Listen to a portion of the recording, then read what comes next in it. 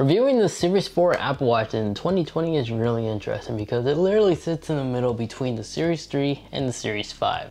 And comparing it to the Series 3, the new display redesign found on the Series 4 is definitely a lot more pleasant to look at, but not only that, it makes viewing and reading text messages a better experience as well, because I don't find myself having to rotate the digital crown a lot to scroll when reading messages like I did with my Series 3. But then when you compare it against the Series 5, the overall performance is identical between these two Apple Watches. As well as it also shares all the important features that's found on the Series 5 on the Series 4, such as the fall detection, the decibel reader, which works fantastic. With this feature enabled, basically what this will allow you to do is notify you in case you've been exposed to high decibel levels in your environment for a long period of time.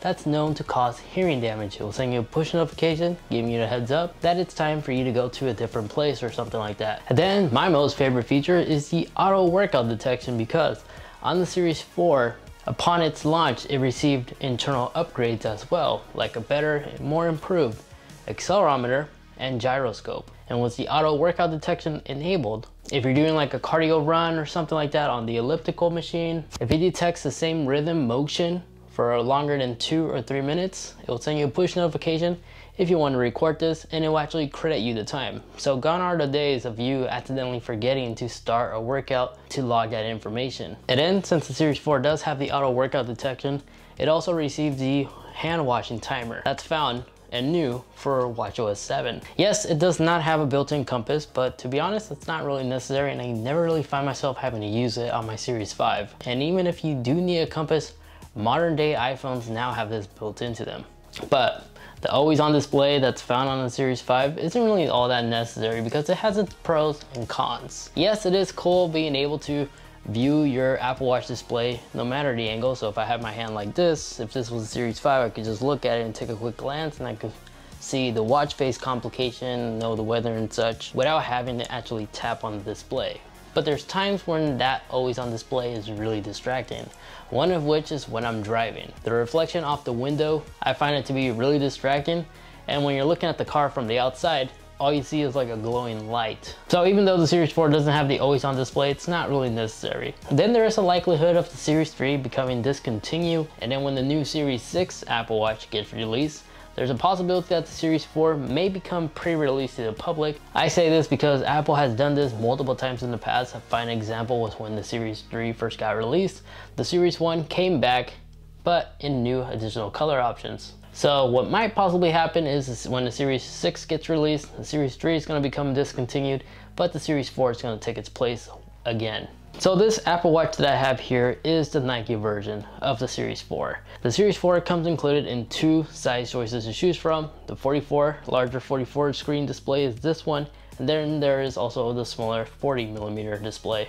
This being the Nike edition, you do get exclusive watch faces, and you also get some exclusive Nike color choices as well. Other exclusive is the band options. It's different than the standard Apple Watch Sport, as you have the choice and option between the one with the holes to allow liquid to evaporate quicker. And then you also get the choice of this Sport Loop Band, which actually has built-in reflective yarn, which is great for outdoor runners. If you're running at night, you're visible to oncoming traffic. Now, other internal improvements found in the Series 4 was the digital crown. The haptic tap engine inside the Series 4 was improved, so now on the digital crown, whenever you rotate the digital crown, it actually feels like a mechanical watch, as it actually gives you realistic feedback when you're scrolling. This not only feels very satisfying, it also helps out a lot whenever you're scrolling to make selections. With the Series 3, there's no feedback whenever you're using the digital crown, so it just feels like it's just floating. The Series 4 was also the first Apple Watch to introduce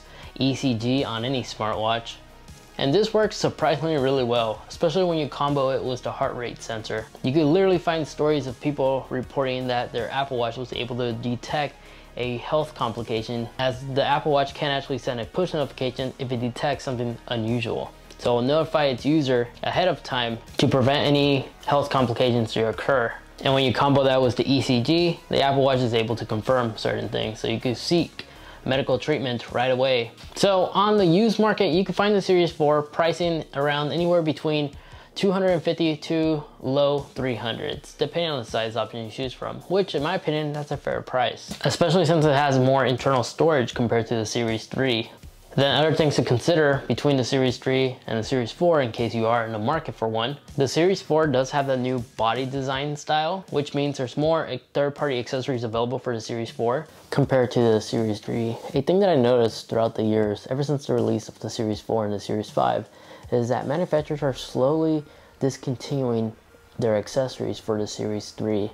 And new accessories are now just coming out strictly only available for the newer model Apple Watches. A fine example is Pataka recently released this case, and there's no word if this case will come to the Series 3. It's easy for new accessories to come out on the market like this because Series 5 accessories are compatible for the Series 4, and the current accessories that's available for the Series 3 are the same accessories that was available when the Series 3 was first launched. So third parties are no longer making this device supported, as they're no longer really making accessories for it anymore. And then other advantages that you get with the Series 4 than older Apple Watches: you will still receive new watch faces every time Apple releases a major update. A big limitation about the Apple Watch is that it does not support third-party watch faces. So because of that, if you have a smaller display Apple Watch, some of these new watch faces aren't supported on that device. But since the Series 4 is using the new redesigned model, it's fully supported. So you won't be left out entirely whenever a new update comes out for your Apple Watch, as you're going to continue to get more choices, more options to really personalize your device, something you can't really do on a Series 3 or older Apple Watch. So with that said, if you want to future-proof yourself, the Series 4 is definitely a good Apple Watch. If you're on a budget, or maybe you encounter a sweet deal on one, you're not really missing out a lot when you're comparing it against like the latest Apple Watch, the Series 5. As for my experience, both my Series 5 and Series 4 are able to give me the same all-day battery life. Then, as we previously tested in this video, the performance between these two generation Apple Watches is identical. Yes, the Series 5 actually does have a bit more storage, but if we look at the storage between these two Apple Watches on what I have available, with all the third-party apps and all that stuff that I have installed on both of them, I still have plenty of storage space. So running out of storage is the last thing that comes to mind when I'm using my Series 4. So until Apple actually will allow us to download and watch videos on our wrist, there's really nothing to be concerned about when it comes to storage limitation. And then the microphone and speaker quality is great. It will get the job done. It's not terrible. From my experience, when it comes to answering a phone call, having a conversation with the Apple Watch, both the microphone and speaker quality is top notch, as I never really had an issue with the caller hearing me or the caller understanding my voice. And then when it comes to wire resistant concerns, the Apple Watch is wire resistant. It's IPX7, which means it can survive up to 50 meters. And in case you need it, there is a cellular version also available for the Series 4. So if you don't like to take your iPhone with you along your runs or other outdoor activities, a cellular option is available, which will allow you to stay connected at all times.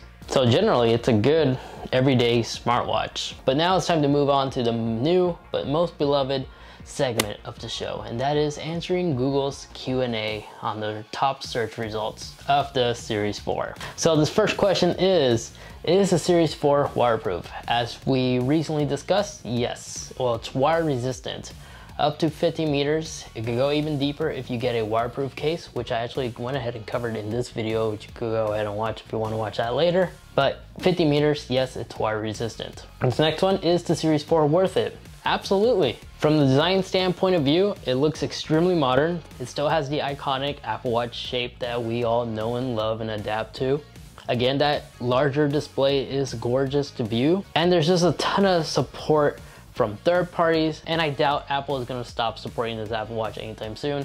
I'm pretty sure this Apple Watch still has 2 or 3 more years until Apple will drop it in its software support. This next one is the Apple Watch compatible with the iPhone 11? As long as that iPhone is on the latest firmware, and the Apple Watch is too, yes, the iPhone 11, heck, you could even pair this up to a really old iPhone like the iPhone 6s if you want to.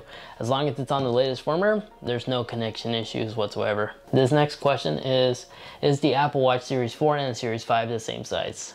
The displays are identical. It's just, I believe that the Series 5 is slightly thinner, but it's so thin and it's really unnoticeable that they did this change. As a case for the Series 5 fits perfectly fine on the Series 4. But that is all for the Google Q&A discussion. For more Apple Watch comparison, you can always watch this video over here, so I pretty much compare every single series Apple Watch against one another.